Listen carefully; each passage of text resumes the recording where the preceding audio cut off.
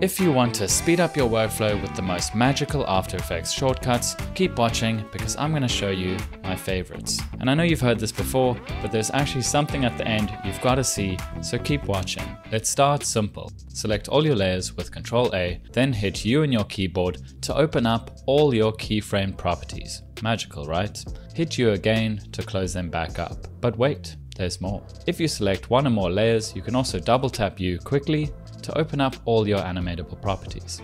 Just goes to show, if you find the right button and tap it in just the right ways, After Effects can have multiple orgasms.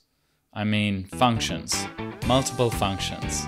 Quick note by the way, if you're on Mac, anytime I use Control, just replace it with Command, because I'm not going to tell you this every time, because really, you've already made a big mistake.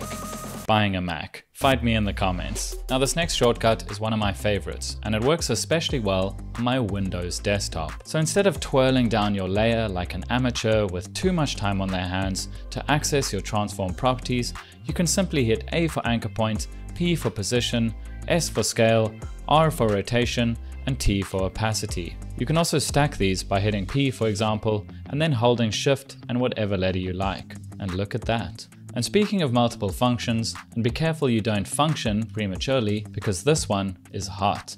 If you add Alt and Shift before hitting any of these letters, you will automatically open and drop in a keyframe for that property like this. This is such a great shortcut and it seems like no one really talks about it. Anyway, before we finish with the transform property related shortcuts, I have one last banger for you. Let's open up everything on a shape layer by double tapping U. Now we can select any property, and if we double tap S, we can solo that property for a quick way to stay organized and focused on the task at hand. Now let's speedrun a few of these shortcuts. Ctrl Shift and D splits a layer into two. Use your left and right brackets to trim a layer at the start or at the end. Hitting W gives you the rotation tool, and you can quickly rotate any layer. Y gives you the pan behind or anchor point tool, allowing you to change the location of your anchor point, and if you hold Ctrl at the same time, you can snap it onto points. If you have expressions on a layer, double tapping E opens them up. Then if you have a position animation like this, with your selection tool, you can hold Ctrl and Alt to access your Convert Vertex tool to quickly add a Bezier handle and curve to your animation. Now, if you haven't been getting multiple functions from all of this, perhaps you just need to add in some stimulation to that like button, if you know what I mean. For this final set of shortcuts, let's start with some keyframes. The next useful shortcuts that I want to show you are used to change our keyframe type really quickly. So let's easy ease one of our keyframes with F9, and then while holding Ctrl, we can change the keyframe back into a linear keyframe, and if we click again, it becomes an auto Bezier. We can also toggle between the two very easily by clicking again.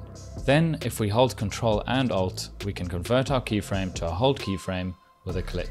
Since we have all these keyframes already, another useful shortcut is to use the J and K keys, which allow us to easily jump between the visible keyframes on the timeline, like this. This can be very useful for character animation when using the pose-to-pose method, something I talk about in this video. Speaking of ways to move around the timeline, we can also move forward and backwards by a single frame by using Ctrl and left arrow or Ctrl and right arrow, like this. Also, if you add Shift to that, you'll move the indicator by 10 frames. This can be very useful for setting specific or consistent timing across an animation. And there's a variation of this shortcut, which I think is really cool. So if you select a keyframe or multiple keyframes first, you can move them in the same way. So if we hold Alt instead of Ctrl and use the left or right arrow, we can move the keyframes around by one frame. And then if we add Shift to the equation, we can move the keyframes by 10 frames. I find this very useful, especially in cases where I want to move a keyframe by just 1 or 2 frames and using the mouse is just not as easy or precise. Finally, I've mentioned this one before in this short, but if you have an animation that has a shit ton of layers and you're struggling to find a specific layer, you can select it in your comp window and hit X and you will jump right to the selected layer in your timeline like magic. Now, as a bonus, I want to talk about a term that I just made up called shortcut sequencing. But if you understand it, your productivity gains become limitless. But what is this super awesome, exciting, and also life-changing concept I just came up with? Well, it's the idea that by connecting shortcuts one after the other, you can perform tasks at a speed only rivaled by, well, pretty much anyone who's made it into this meme.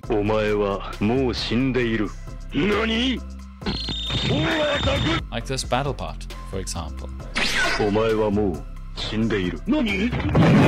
So let me demonstrate. Let's drop in a position keyframe, move 20 frames ahead, another position keyframe, bonus shortcut, shift and right arrow to move our shape, hold Ctrl and Alt to use our convert vertex tool to add a curve to our movement, select keyframes and hit F9 to easy ease. And there it is, the fastest animation you've ever made. Take that, After Effects. So remember, you heard it here first, shortcut sequencing, trademark, patent pending. And that's it for my favorite shortcuts. Let me know which one was your favorite, or tell me about a shortcut you love that wasn't included. This is my last video for the year, so I've got to give my program, the Motion Practice Quest, a shout out. Check it out below to level up your motion game. And remember to subscribe for more motion XP.